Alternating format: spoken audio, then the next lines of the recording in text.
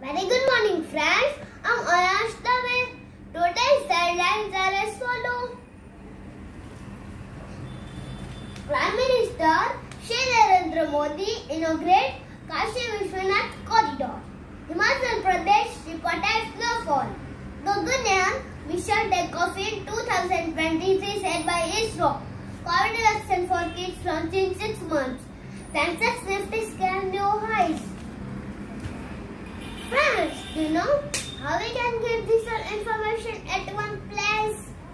Yes, we can get it from different sources like television, radio, newspaper or internet. Now we think, who is covering this information for us? The journalists. Journalists inform the public about what is going on in the world. They cover a wide range of events from local celebration to international tragedies. Photojournalists are journalists who communicate the news with photographs. Journalists work for newspaper, magazine, website, television or radio station. Some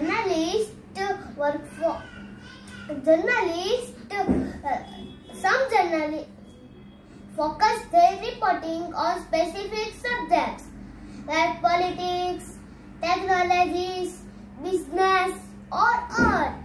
Journalists also known as eyes and ears of people who cannot attend every meeting or press.